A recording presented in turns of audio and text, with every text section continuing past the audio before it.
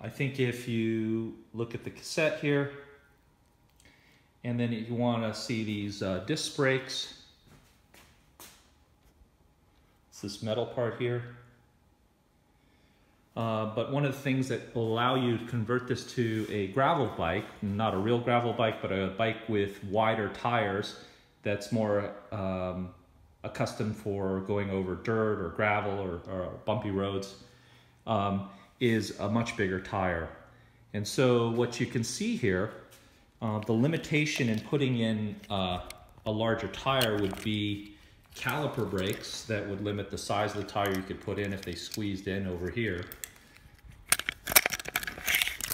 or clearance of a tire so you can put in a larger tire. So one of the nice things about having disc brakes is that it gives you a lot of room.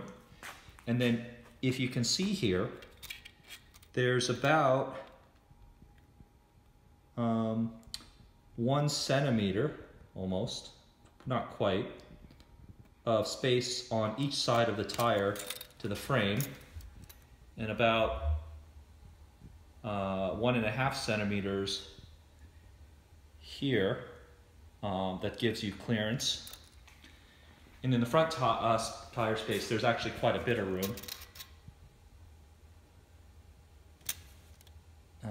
Probably about 2 centimeters on each side of the tire that will allow you to put larger tires here and turn this into a gravel bike. So let's get started.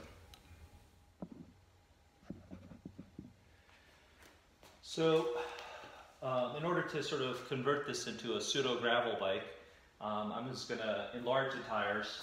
I've already put a softer seat which will help going over those bumps, which I described before.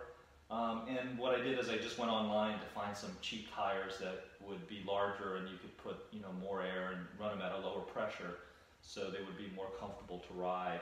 I estimated there was about almost 1 centimeter on each side of this tire, so about 10 millimeters. It's actually probably about 0.8, which was probably the narrowest area. So 8 millimeters plus 8 millimeters, and a 25 centimeter tire is 41 millimeters. So, I could probably put a tire in there up to 40 millimeters or so, just to be safe. I hope. I went on to be safe to find a tire that was around, 32 millimeters. However, I couldn't find one that was least as expensive as these. I actually went online, Amazon, and I'll put a link. And I bought these tires that were 38. I bought these tires that were 38. So if you're not familiar with tire sizes, the typical road bike runs 700s, and this is actually 38. 738 millimeters. So it should be enough room, but we'll see. And the only reason I got these is these were, I think, like $12 each, literally, from Amazon as well. And in order to compensate, I couldn't recycle the inner tubes, so I went online and I bought these inner tubes that are for larger tires. These fit the 700, and they go 35 to 38 millimeters. And so let's see if we can change it. The other thing that you want to look for on tires is the different types of valves. This Vilano has a Presta valve, which is the long skinny one, as opposed to a Schrader valve, which is sort of what you would see on an automobile.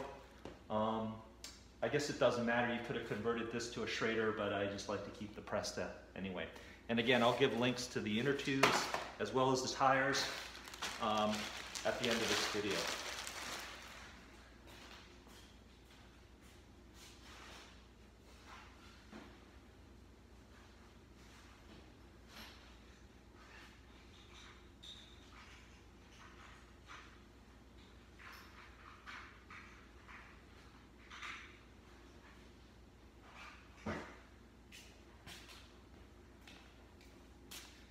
So what I'm going to do now is change the tires.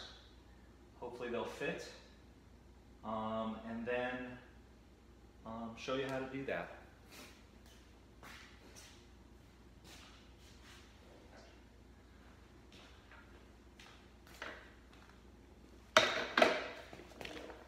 So if you've never changed a tire before, they're fairly easy. I highly recommend you get something like these. These are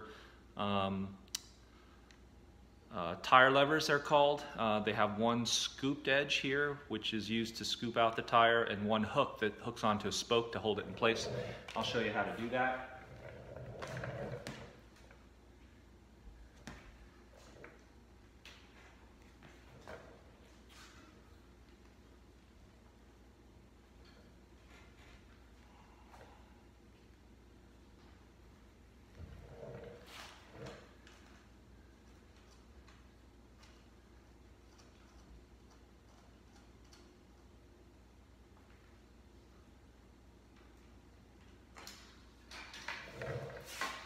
So to take off the tire, all you have to do is this lever here, this is what they call a quick release. You just push this open, you turn it around, and then the tire comes out.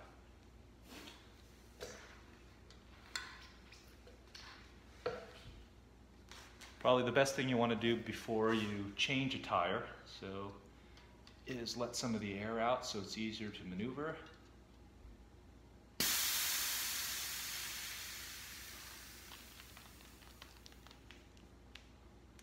So that makes it softer.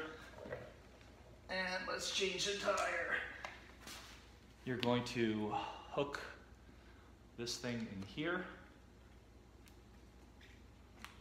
underneath the tire, pull it all the way around. Use this hook area to hook onto a spoke, is what I do. Take the other tire lever, put it right next to it, and then just sort of run it around here.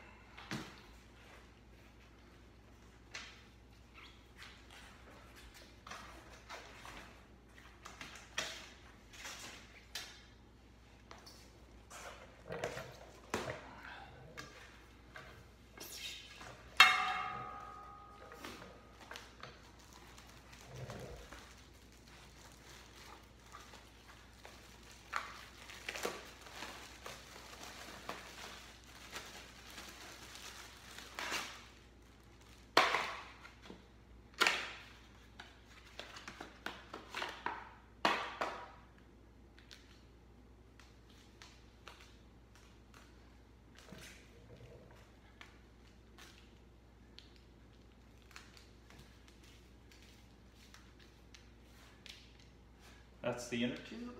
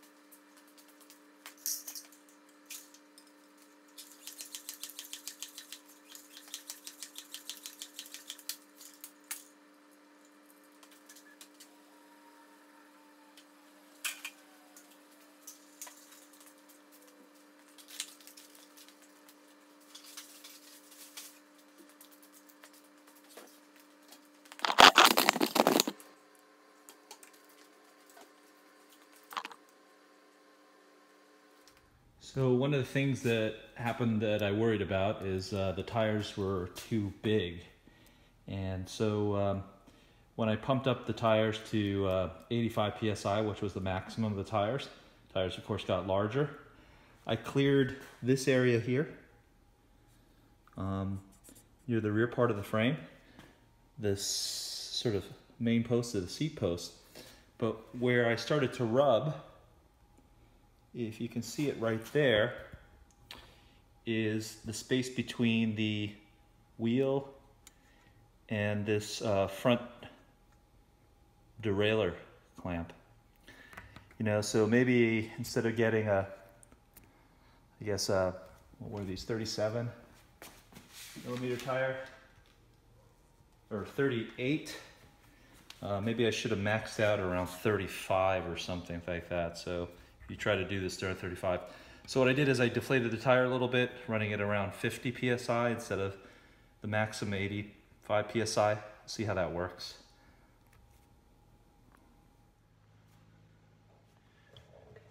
Okay, the last thing I'm going to do is change the pedals. So right now I have these road bike clipless pedals in there, and I'm going to switch them to mountain bike pedals. I don't necessarily have to do this. A lot of gravel bikes have road pedals, but since I had a pair around, I thought I'd change them. Just so you know the difference, if you don't know, these are road bike pedals. They sort of stick out from underneath. And then these are mountain bike pedals. The thing about these pedals is that the cleat that goes into the pedal is smaller, and when it's lying flat, it allows you to walk without stepping on the pedals and wearing them down. And you can compare that to this one here that has underneath. So I'll just change these pedals. I can show you the difference real fast.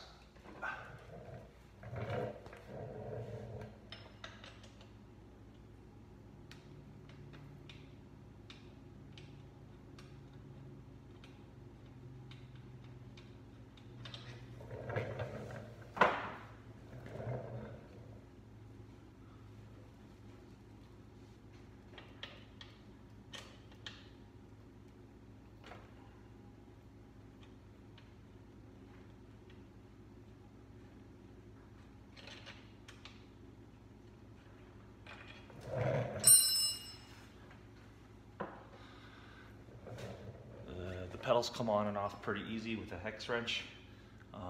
This is a side-by-side comparison of a road pedal, a mountain bike pedal. I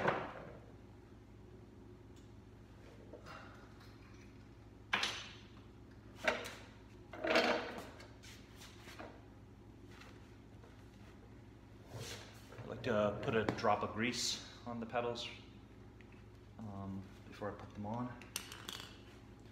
Make sure you figure out which one is right or left.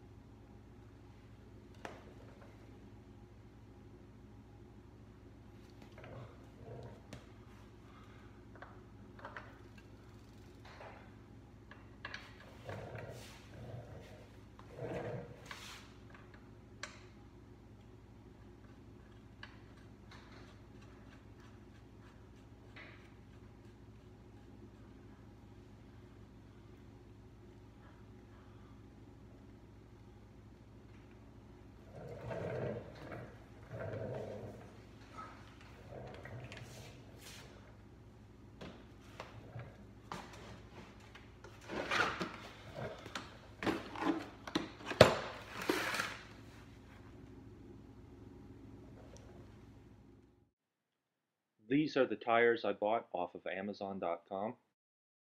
And this is the Vilano Shadow road bike I bought for $349.